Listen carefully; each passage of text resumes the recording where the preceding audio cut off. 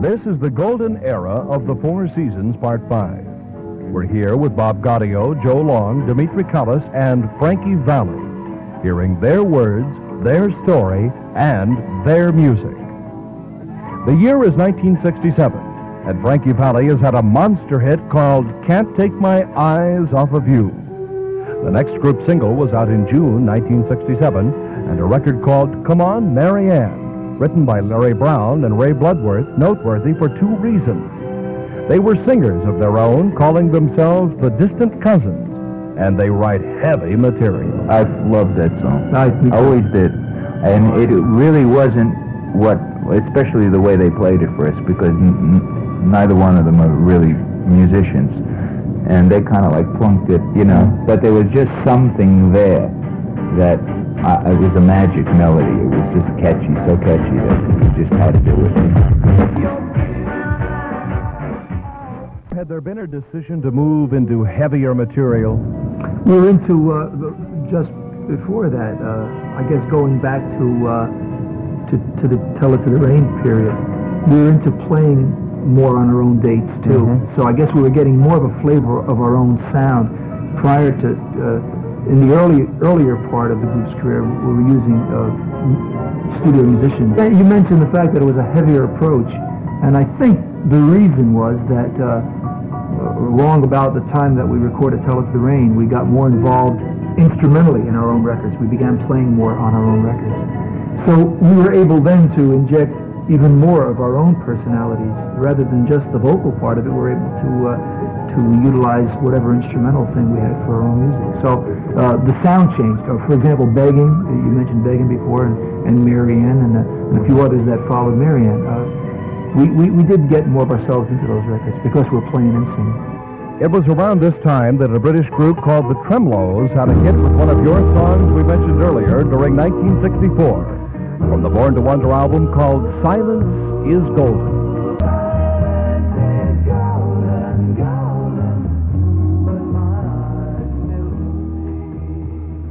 We were talking a few minutes ago about Brown and Bloodworth. Just how did you come about to record their material? Larry Brown, and I think it's Raymond. Yeah, right. Had been signed to Bob Crew's office as writers. So naturally, you know, we were up there and we got to know them and so on and so forth, and they were writing things, and they came and let me hear that one particular song that just floored me. Right. And in fact, they just had a couple of big hits with Dawn. Right. Not Ray Bloodworth, but Larry Brown is writing with, I forgot, Levine. That summer, 1967, the Wonder Who had their fourth release and their second big hit with another folk-type song, Lonesome Road. There was No, yeah, well, that was really the only two. We did another session, which had three or four things on it. We had Good Ship Lollipop, I remember. I was on the same session. Oh, you're talking about sessions. I thought you were talking about releases. There was one before that. Good Ship Lollipop was the B-side of Lonesome Road. Then there was another one after that. There was another one. Was there? Yeah, it was on the new vault, the new gold hits. Oh yeah, you're right. There was. What was it? Oh, what was it? It was another. No, we did. We did the other three. As a matter of fact, we did a Good Ship Lollipop, Lonesome Road, and the one that I can't think of. There was another Wonder Who release, one other release. To the fall of 1967, and by this time it's somewhat apparent that music is changing again. Away from the groups to the solo singer. The kick 'em in the shins kind of rock is being replaced by ballads, particularly country. Why was the music changing? The trends changed in everything, you know, in clothes styles and in food habits. It's just a trend. A style of music is a trend, let's face it. And every so often, the public is going to just get tired of a certain sound. I think it's just a matter of trends. I don't see where somebody put their finger on a button and said, okay, from now on, no more group records. It's going to be all single artists, or it's going to be all folk rock. It's just a trend. If a few people break through with a hit in a certain style, I'm sure it's going to influence the music industry in general. That's right. Ray Charles was influencing people in country music 10 years before Jeannie C. Riley was doing it. That's right. And the country went into the whole country went into a country and western bag because Ray Charles had two. I think he was the #1 country and western singer in 1956. Figure that one out, you know. But he did put the country into a country and western format, you know. Definitely. I think any big hit, any super hit, will have its effects for the rest of the year on what comes out. You know, if it's a big country hit, then everybody gets into a little bit of a country bag for a while, you know. For a big R&B hit, everybody's into the R&B bag for a while. But country and R&B have always been around. You'll always see them popping up. Somebody will always have a big country hit, and somebody will always have a big R&B hit that'll cross into the top 40 market. It's grassroots records, you know. I mean, those kind of songs are just here. The next Frankie Valli single is also a big hit. I Make a Fool of Myself in September 1967. Yeah, I remember not wanting to put that out. That's what I remember. I think if it wasn't released at that time and released at some later date, it could have been another tremendous hit for Frankie. I just think it was much too close to Can't Take My Eyes Off You. And to follow a record and be that close to it doesn't thrill me. Frankie Valli, what were your feelings? As I said earlier, you know, I try not to record anything I don't like. I make a fool of myself. Song-wise, I think it has great content, and melodically and musically, it's probably one of the best songs that Bob Gaudio ever wrote. Definitely. If ever they had a shining hour, I would have to say that this was something they had done in their shining hour. Frankie's vocal versatility showed through in many songs included in a Phillips album, Frankie Valli Solo. It contained all of his previous single releases and some beautiful standards, such as Secret Love and the beautiful My Funny Valentine. In what may be described as an ill-fated late attempt at flower power, the fall release by the group was called Watch the Flowers Grow. I'd pass on that. I loved it. That was... You were right. It was a belated attempt at the flower power. Wow. That's exactly That was what Bob Crew's brainchild. Wasn't that a Brown and Bloodworth? Yeah, it was, but I mean, he insisted on doing it because he felt that it was a hit. It was a hit. It was number went to 15, number I think. 15, as a matter of fact. It did sell a lot of records. I just didn't particularly like it, and I'm sure a lot of people did and didn't, but it did sell, so I guess it was successful. Wasn't a great image to follow, but a lot of you know, people it was a hit record. A lot of people felt that we were sort of selling out. You know, that we were giving in to the thing, the flower power thing. Yeah. And I guess in a sense we were.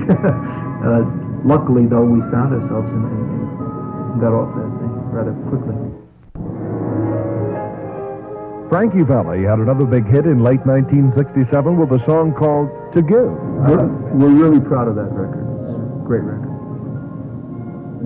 Yeah, I can't understand why it wasn't number 1. We've heard that song performed by just about everybody. Who's the Gomer Pyle? What's his name? Jim Nabors. Yeah. That was one of the big songs in his act. And there's a guy that had it. There was a number 1 record in Italy, the Italian version of To Give. It's a beautiful song. Great message. We used it in our concerts for quite a while until relatively recent. It never failed to bring the house down. Was quickly on the charts with a nostalgic remake of the 1960 Shirelles hit, Will You Love Me Tomorrow? I don't think we... No, again, as I say, we never really did any, well, a few, you just mentioned one, unfortunately, and I try to forget Watch the Flowers Grow. But we never really try to go along with trends, you know, we just did something we liked, and that is one of my all-time favorite songs, you know. And we did it, you know, we tried it, we did a vocal thing on it and rearranged it and so on and so forth. By the way, it's a Carole King song, you know. I don't think any of us were conscious of the fact of any so-called rock and roll revival at that time. We were You know, we weren't talking about the fact that, hey, all the old artists are coming back, and therefore the old songs are coming back. Just a song that everybody really flipped on, and we wanted to do it, but in our own way, and nothing to do with the nostalgia. Tonight you're mine completely. Why do you think that there was such a wave of old rock music, particularly at this time? I think because rock and roll is now entering its second generation. The people who are now fathers and mothers were teenagers when rock first hit. And all adults at one point revert back to their young days, their early, their teenage days or whatever. So now there is a generation of people who can say, hey, when I was a kid, the so-and-sos had a record out. The first group of rock and roll fans couldn't do that because before let me start again. The 25-year-olds of 1950, when they reverted back to their days when they were 15 and 16 years old, there was no rock and roll music. So I think from now on, there'll always be, as far as I'm concerned, a segment of the pop music of pop music that'll be nostalgia. Because we go into more and more generations of rock and roll fans. The next release was another complete departure for the group, a song called Saturday's Father. That came out of an album called The Genuine Imitation Life Gazette, which to my mind is the best thing we've ever done. However, it seems as though most people didn't believe that type of a message or whatever you want to call it now. It was too heavy for us, so we were told. We did the album.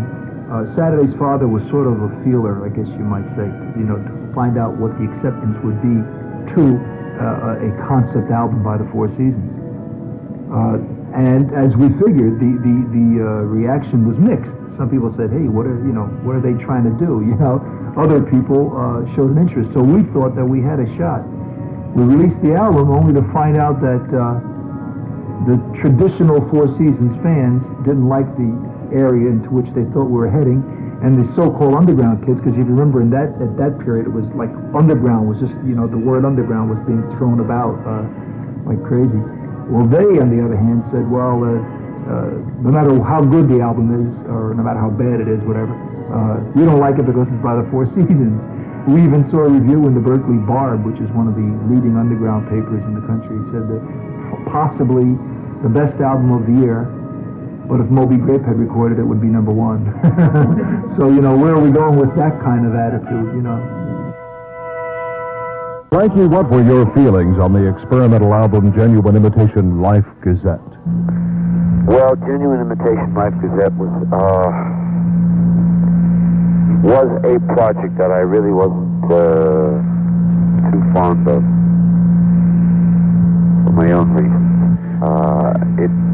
Not that I just thought there was enough trouble in the world, and so forth and so on, without reminding people how many problems there were, and I knew that our audience wouldn't accept us for it, and I knew that at that time it was the underground audience. I knew they wouldn't accept us because they were a very strange audience to start off with. They only liked an artist until they made it, and then they didn't like him anymore. I mean, they were so disloyal to so many of the artists. They liked them until they made it, and then they stopped liking them, which was totally unfair. I think some of the people were really superstars. The album was almost a year in the making, and as Joe indicated, it was the first concept album by the group, and the reaction was at least mixed. Why do you think the public was not ready to accept a change in the Four Seasons? No, I don't think the public's ready to accept any change in any group except for the Beatles. Yeah, right. It's really that simple. They have been, to my mind, the only group that's ever been allowed to grow up in public. This marked a distinct turning point in the career of the Four Seasons. The album, Genuine Imitation Life Gazette, was labeled by some as a big put-on. And as the guys indicated, it wasn't in character for the group, who had racked up an unequaled 5-year string of hits. The single, Saturday's Father, was the first social conscious single by the group, again out of character with the group. Had the group forsaken the album project and continued as they had been, perhaps the remainder of the story would be different. Nobody knows. Thus we come to the end on the golden era of the Four Seasons.